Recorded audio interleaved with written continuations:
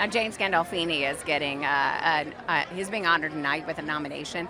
Does it feel, what does it feel like to you? I mean, you obviously work so close with him, but knowing that he is being honored with a nomination tonight. I was so glad that people got a chance to see who he really kind of is. I mean, this character was closer to the guy, the real guy, that certainly than Tony Soprano was, but than anything I'd ever seen him do was. So it was a treat to see how fully he could express just the regularness of his personality on screen. So I'm very pleased.